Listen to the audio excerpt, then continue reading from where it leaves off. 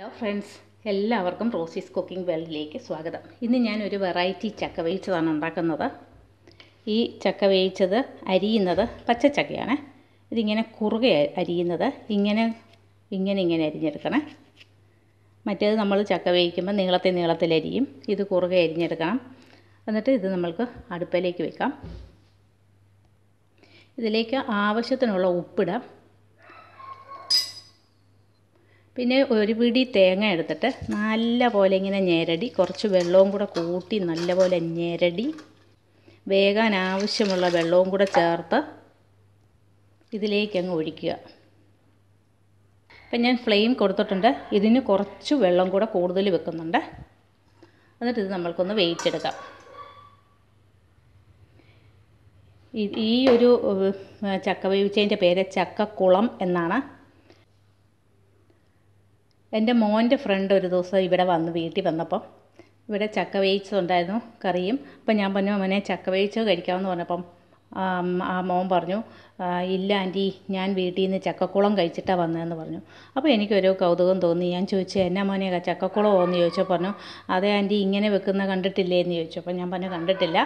അപ്പം അങ്ങനെ ഒന്ന് വെച്ചേക്കാമെന്ന് വിചാരിച്ചു. ഞാനും ആദ്യമായിട്ടാണ് ഇത് വെക്കുന്നത്. ഇന്നിപ്പം ആ മോൻ്റെ ഫ്രണ്ടിൻ്റെ അമ്മ എൻ്റെ ഫ്രണ്ടാണ്. അപ്പോൾ ആ അമ്മയോട് ചോദിച്ചപ്പം ഇങ്ങനെയാണ് വെക്കുന്നതെന്ന് പറഞ്ഞു.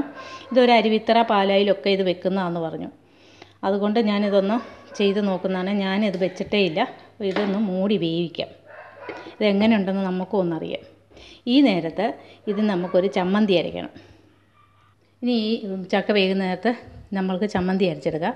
അതിന് വേണ്ടിയിട്ട് ഞാൻ ഒരു കപ്പ് അല്ലെങ്കിൽ 1.25 കപ്പോളം ഉണ്ടെന്ന് തോന്നുന്നു തേങ്ങാപ്പീര എടുത്ത് വെച്ചിട്ടുണ്ട്. പിന്നെ കുറച്ച് കാന്താരിയാണ് വേണ്ടത്. കാന്താരി ഉണ്ടെങ്കിൽ അതാ ബെസ്റ്റ് എന്ന് പറഞ്ഞായിരുന്നു. കാന്താരി ഇല്ലാത്തത് കൊണ്ട് ഇപ്പം പറമ്പിലെല്ലാം കാന്താരി എല്ലാം ഭയങ്കര ഉണക്കിനെല്ലാം പോയിട്ട് ഇപ്പോൾ കിളുത്ത് വരുന്നതേ ഉള്ളൂ. എല്ലാം പൂത്ത് നിൽക്കുന്നു, കായിട്ടില്ല. അപ്പം ഞാൻ 4 പച്ചമുളക് എടുത്തിട്ടുണ്ട്. അതിനാവശ്യമുള്ള ഉപ്പും ഇട്ടു. ഒരു 4-5 ഉള്ളി എടുത്തു. ഇത് മാത്രം മതി. ഇതെല്ലാം കൂടെ കൂട്ടി അരച്ചാൽ മതി എന്നാണ് പറഞ്ഞത്. നമ്മുടെ ദോശയുടെ ചമ്മന്തിയുടെ അയവിൽ അത് അരച്ചെടുക്കാം. ഇപ്പോൾ ഞാൻ ഇത് നല്ലതുപോലെ അരച്ചെടുത്തിട്ടുണ്ട്. ഇതിവിടെ ഇരിക്കട്ടെ. ഇത് നമ്മൾക്ക് ഒരു കാര്യം കൂടെ ചെയ്യാനുണ്ട്.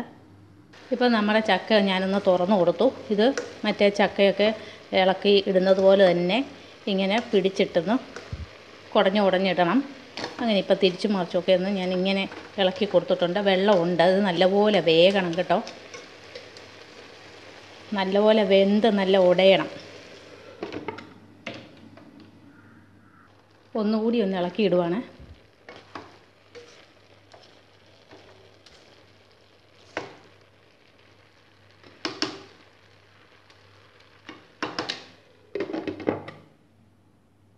ഇപ്പോൾ ഒരു പാൻ എടുത്ത് വെച്ചിട്ടുണ്ട്. അതിലേക്ക് ചൂടായി വന്നു. വെളിച്ചെണ്ണ ഒഴിച്ച് കൊടുത്തു. എണ്ണ ചൂടായി വന്നിട്ടുണ്ട്. ഇതിലേക്ക് കുറച്ച് ഉലുവ ഇട്ട് കൊടുക്കാം.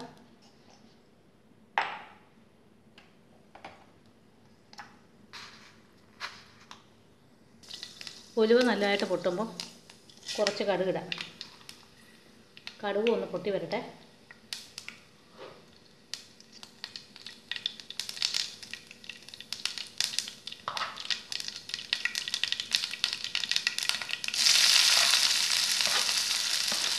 രണ്ട് 3 ഉള്ളി അരിഞ്ഞത് ചേർത്ത് കൊടുത്തു. 2 വറ്റൽമുളക് അരിഞ്ഞത് ചേർത്ത് കൊടുത്തു. ഇനി കറിവേപ്പിലയും കൂടി ഇടാം.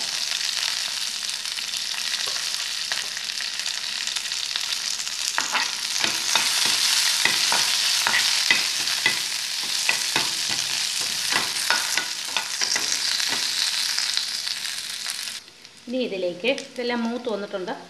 ഇതിലേക്ക് അരച്ച ചമ്മന്തി ഒഴിച്ച് കൊടുക്കാം. ഇപ്പോൾ ഫ്ലെയിം തീരെ കുറച്ചിട്ടേ മതിയേ.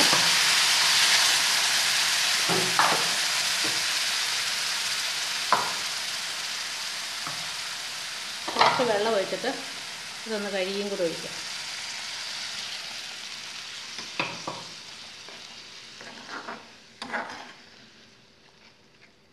ഈ ചമ്മന്തി വെള്ളച്ചമ്മന്തി എന്ന് നമ്മൾ ദോശയ്ക്കൊക്കെ ഉണ്ടാക്കുന്ന ചമ്മന്തിയായി. ഞങ്ങൾക്ക് പച്ചമുളക് ചേർത്തതെന്നേ ഉള്ളൂ. കാന്താരി ഉണ്ടെങ്കിൽ കാന്താരി ചേർക്കണം. ഇതിന് ടേസ്റ്റാണ്, നല്ല ടേസ്റ്റാണ് ഇതിന്. എന്നാലും കാന്താരി ചേർക്കുന്നതിന് കുറച്ചുകൂടി ടേസ്റ്റ് വരും. ഇപ്പോൾ ഇതിൻ്റെ ചമ്മന്തി റെഡി ആയിട്ടുണ്ട്. ഇതിൻ്റെ ഫ്ലെയിമൊക്കെ ഓഫാക്കി ഇങ്ങനെ ഇട്ടിരിക്കുന്നു. ഇനി നമുക്ക് ചക്കയൊന്ന് കുഴച്ചെടുക്കാം. ഇപ്പം നമുക്ക് ചക്കയൊന്ന് തുറക്കാം. നല്ലപോലെ ഒന്ന് കുഴച്ചെടുക്കാം. ചെറിയ വെള്ളമയം മാത്രമേ ഉള്ളൂ. ഇത് നല്ലപോലെ കുഴച്ചെടുക്കാനുള്ളതേ ഉള്ളൂ. ഇത് ഇച്ചിരി കുഴഞ്ഞിരിക്കണമെന്നാണ് പറഞ്ഞത് ഈ ഒരു ചക്ക വേവിച്ചത്.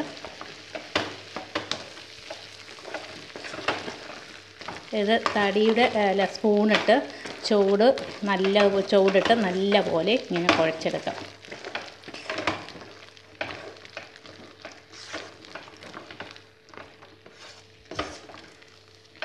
ഇത് വരിക്കച്ചക്ക കൊണ്ടാണ് ഞാനിത് ഉണ്ടാക്കുന്നത് കേട്ടോ.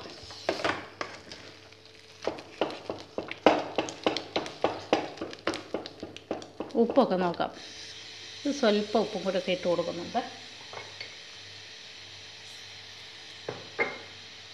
എന്നിട്ട് നല്ലപോലെ ഒന്നുകൂടെ ഇളക്കാം.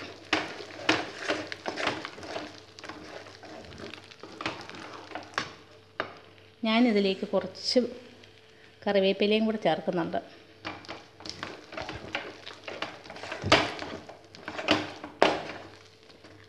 ഇത്രയേ ഉള്ളൂ. ഈ ചക്ക വേവിച്ചത് റെഡിയായി. അതിൻ്റെ കറിയും റെഡിയായി. ആ ചമ്മന്തിയാണ് ഇതിൻ്റെ കറി. ഇനി നമ്മൾക്ക് വിളമ്പുന്ന ഒരു രസമുണ്ട്, അതും കൂടെ കാണാം. ഇത് വിളമ്പുന്ന രീതി ഇങ്ങനെയാണ്. ഈ ചക്ക കണ്ടോ, സാധാരണ ചക്ക വേവിച്ചാൽ ഇങ്ങനെ പ്ലാന്നല്ലല്ലോ കിടക്കുന്നത്. ഇത് ഇച്ചിരി ഇങ്ങനെ അരിഞ്ഞ് കിടക്കുന്ന രീതിയാണ്.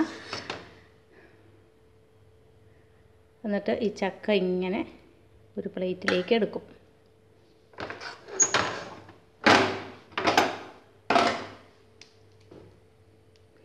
എന്നിട്ട് നടുക്കത് ഇങ്ങനെ ഒരു കുഴി ഉണ്ടാക്കും.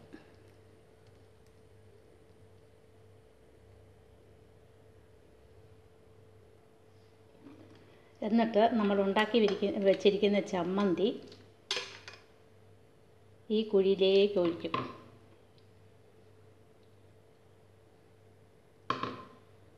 ഇങ്ങനെയാണ് വിളമ്പുന്നത്. ഇപ്പം നമ്മുടെ ചക്കക്കുളം റെഡി ആയിട്ടുണ്ട്. ഇത് നല്ല ടേസ്റ്റാണ്. ഞാനൊന്ന് ടേസ്റ്റ് ചെയ്ത് നോക്കി. അടിപൊളിയാണ് കേട്ടോ. ഒരു വെറൈറ്റി. ഞാനിത് കഴിച്ചിട്ടില്ല. നിങ്ങളും ഇത് കഴിച്ചിട്ടില്ലാത്തവരൊന്നും ഉണ്ടാക്കി നോക്കണം. അടിപൊളി ടേസ്റ്റായിരിക്കും. ഇഷ്ടമാവും കേട്ടോ.